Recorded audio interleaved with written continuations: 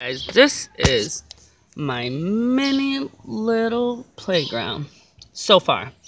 We got the swings right here I built from popsicle sticks and a chain. This is a piece of wood from a birdhouse that I was gonna build.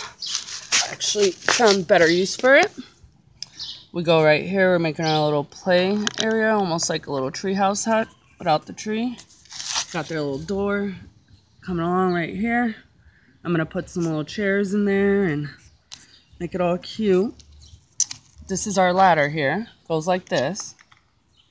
On the side there. It will not be in there. This right here is going to be a sandbox. Not sure if I want to leave it this color. Like, I'm leaving it the purple, but I don't know. I might paint this purple or leave it like that. I'm not sure. If you have any ideas, please let me know. Other than that, this is how far I've got for the garden job I'm doing. And as you can see, I did this by hand. All the way through. This was not glued.